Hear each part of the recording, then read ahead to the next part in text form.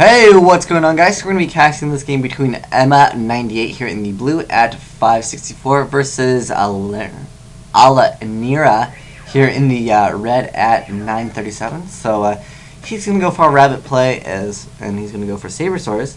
So that means he has Cobblezools in his hand, or possibly he has, one Sabersaurus already in his hand, and he doesn't want to risk into drawing it. And but the thing is, that is something rabbit players need to take into consideration. They can draw to the point where they can't get out the cards, because if you draw double of the same card, it really does hurt. So we see a duality come out, and he says yes. He says C, and so let's see what he goes for. Ooh, and it looks like he's playing Dino rabbits as well. And so whoever really gets to go first really does have a pretty good advantage. So he can go for Rabbit himself, which my guess would be Rabbit would get negated.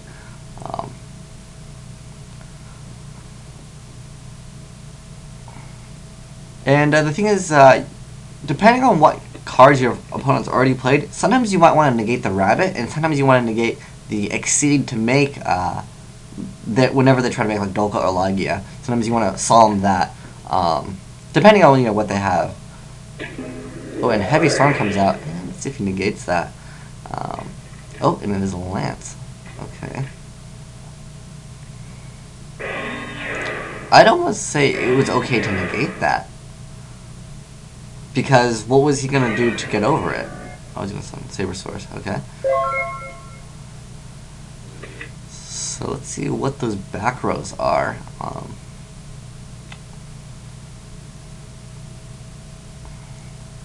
Because if there's like a D Prism plus Lance, that'd be good. Ooh, and a Cobblezools comes out.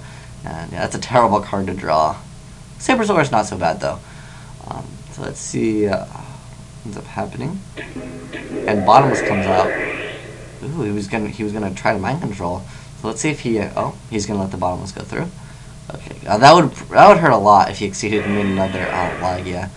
But Bottomless was there. Bottomless is a great card as far as playing against the whole Dino Rabbit deck. And Phoenix Chain comes out, and Lagia would most likely be forced to negate that. And then our player in the blue can now get out his Rabbit next turn, because he did add it with Duality. But if he does set something like a Solemn, or he does happen to take 500 damage though. Oh, and he just ends right there, so I'm not sure what that back row could be, but let's see if it's anything. He says okay, so it looks like that might go through. There's no Max C that has changed, so possibly he might be able to come back from this. I mean, my guess is he can make Utopia. I don't think making Lagia would be the best option. Ooh, and a Frontal Tribute comes out, and so that is not essentially a play. I mean, he already +1 off Lagia, but yeah.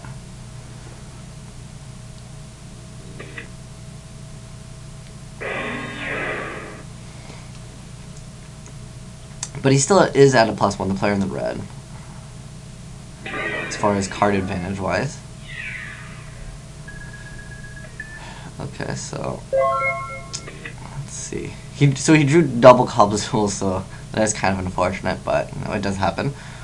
So let's see what our player in the blue can do to possibly come back. I mean, if he has another Rabbit, he could probably come back really easy, as long as that face-down card isn't a warning. Or Tour Guide. I mean, I'm surprised I haven't seen a Tour Guide come out.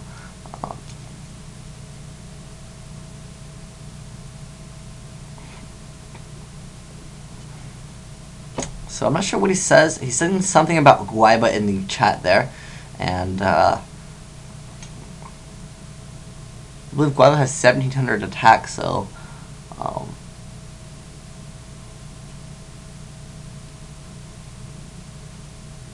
let's see, I think they're still debating on what's going on, but yeah. Oh, I think he's asking if he gets his effect even if Guaiba is destroyed. I'm pretty sure he does, because it doesn't have to destroy and send to the graveyard, it just has to destroy. It's like was it Fulham Knight and Raikou? That was one ruling. So he would get out another direct Guaiba in defense. Right? Oh no, he can get it in attack or defense. But the other this one does die though because they're both at 1700.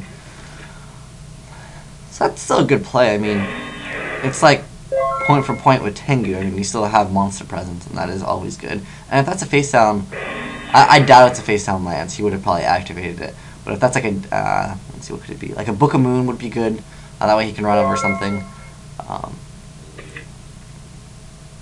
But most of the decks are pretty predictable as far as Dino Rabbit. You can see all the plays coming. You just have to be ready for them. You just have to have that answer immediately.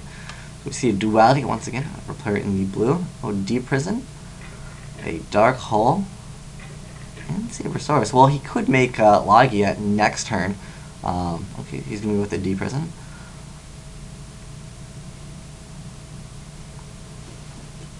So, I mean, he could have got Sabersaurus on attack, but yeah, with 2 back row, I don't blame him. That probably is a better option. So he's going to go...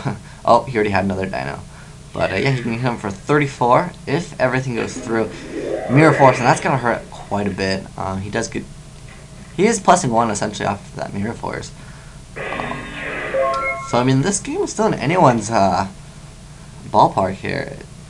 Could be anyone's game. Just depending on who... I'd say whoever is able to get a rabbit effect out next first really will set the extra advantage. Even though our player in the red already has the advantage. I mean, he has 2 extra cards at the moment. And he's going to Heavy Storm. Interesting choice. Perhaps he has like a rabbit or a good play. He's having his own warning. Oh, so yeah, as you guys can see, from there he's going to go and my guess is, what is he going for Sangan? Interesting. I would want Tour Guide into Tour Guide to make. I mean, Sangan searches out rabbit, so you could do it later. He's going to detach the Tour Guide, and he's going to make Levier and get back rabbit. Oh no, no, he wants to detach Sangan, perhaps. I'm not sure. Okay. Ooh, what? Okay, I mean, I guess they can't get over it. But you get so much more advantage. Because you get... Yeah. I don't know. What do you guys think? Would you guys have went for that? I mean, if your opponent has no cards, you don't have to worry about a Veiler or anything, so why not just go for the Logia play? Because then you don't have to worry about whatever they draw into, you have Logia to negate. Unless they have Spirit Reaper in that case. And, I mean, number 17 wouldn't get over Spirit Reaper anyways. But yeah, I definitely feel like going for Levier, get back the Banished Rabbit, because you can get back your opponents too. And so, he's going to set one. Which, I'm wondering, what could he set? I mean, my guess is probably Spirit Reaper, but our blue player decides to go for it. And the thing is, he's not going to be able to get over number 17. So I'm not sure if he's just going to leave it there. He can't leave it there, actually, because, unless the face down is a D Prism. I'm sure he wants this Sangan's effect, but he's... Because even if he goes for Levier and then makes like a Utopia, he'd still have to point for point. He could make Acid Golem, but that might end up killing him, because he only does have 800 life. But we'll find out. My guess is to make Levier. So let's see what he ends up going for. Or we go for Acid Golem.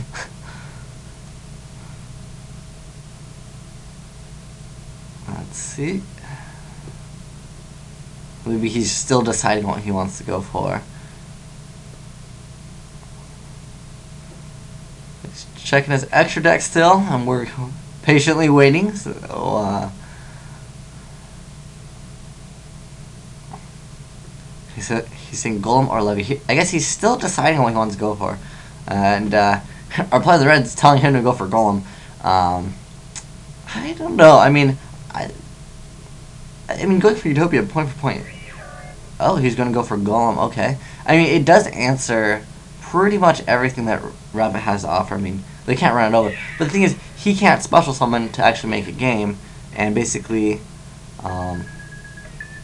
he needs to win within the next like 2 turns. Because if you guys are unfamiliar with Acid Golem, it can't attack what doesn't have any materials, and you have to detach your own X by Z or take 2,000 damage.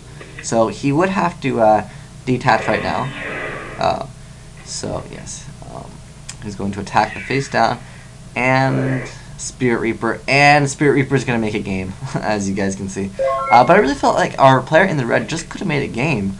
Had he went for that Levier play, he definitely would have had a game. We see a Pot of Avarice, and there's really no need to do it. Basically, I think our player in the blue has lost, because next turn, if he does have to detach, and once Acid Golem has no attachment, it can't attack. So Acid Golem is a very dangerous card to go for if you don't have like a guaranteed play with it. I mean, if you're attacking into a Black Hole Soldier just to crash, I think that is very good. Just to get a 3,000 monster out really quick is always nice. Or just to like attack for game. And our player in the blue happens to have Pot of Avarice as well, and he is going to have to oh, he's putting back his cards. Well, he does have to detach for Acid Golem, so he could put back a Tour Guide if he wishes. Although he still can't special summon when Acid Golem is on the field. And it doesn't stop your opponent, it's just whoever controls Acid Golem can't special summon. But what he needs to draw into, he needs to draw into Dark Hall plus like, did he use Heavy Storm? He used Heavy Storm in the very beginning, yeah. So he would need like Dark Hole plus Heavy Storm. And then he's doing Duality. He really needs Dark Hole. If he doesn't have Dark Hole, then he does have Reborn, but without Dark Hole, it's just not going to happen. I don't think he's going to be able to take the game here. Let's see. What's really interesting to do with Acid Golem is after it has no attachment, you creature swap it. So you force your opponent to take 2,000 damage, and then they can't special summon, which happened against me, and it kind of did hurt for a while. Yeah, someone creature swapped and gave me an Acid Golem with no attachments, so I couldn't special summon.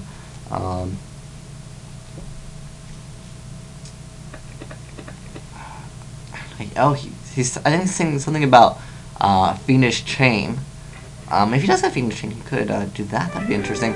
But yeah, I guess there was no answer because Lava Golem, or not Lava Golem, Acid Golem did end up killing our player in the blue.